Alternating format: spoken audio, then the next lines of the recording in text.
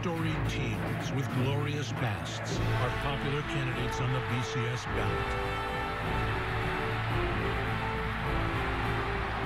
Running on their records with a campaign stop in a battleground state. For the Sooners, there is no margin of error. Another loss in the primaries, and their run is done. And the unbeaten Irish must keep winning to stay near the top of the polls. The computer does the counting when all the results are in, but the only numbers that count tonight are on the scoreboard. It's Notre Dame and Oklahoma on Saturday Night Football.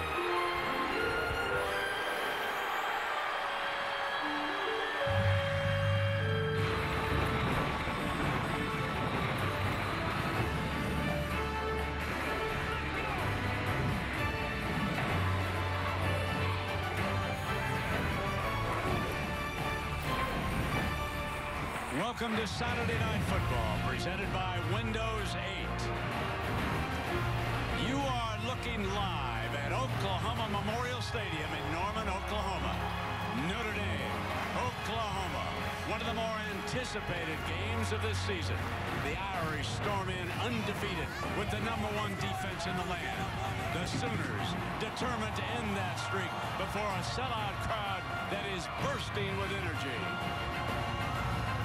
Good evening, everybody, and welcome. I'm Brent Musburger along with Kirk Herbstreit. What a night we've got here for you. And already fireworks. The #2 team in the nation. Florida's lost. And here are the Irish poised at #5. They're coming into this game at 7-0. Their fan base, I don't think they've been this excited in over a decade. And they knew coming in that this was an important game. But I'll tell you what, not just with Florida losing, but with USC losing and the way they looked, I think the stakes have gone up that much higher for Notre Dame and what's at stake for them in this game. And all of a sudden, even for Oklahoma sitting there with one loss, they have a chance to work themselves back in it as well. Herbie, let's talk about the Notre Dame quarterback, Everett Golson.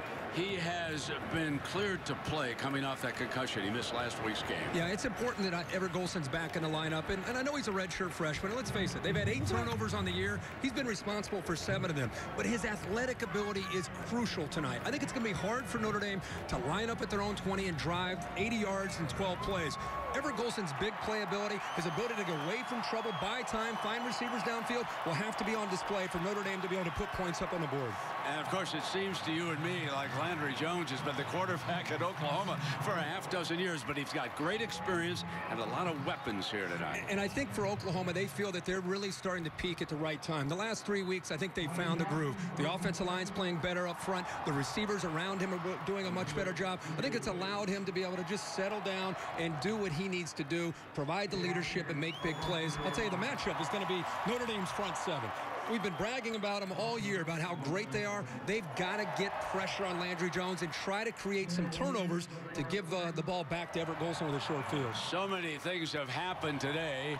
Kansas State may be jumping to #2 tomorrow. We'll wait and see. We'll have all those stories in an interview with Brian Kelly as we continue from Norman.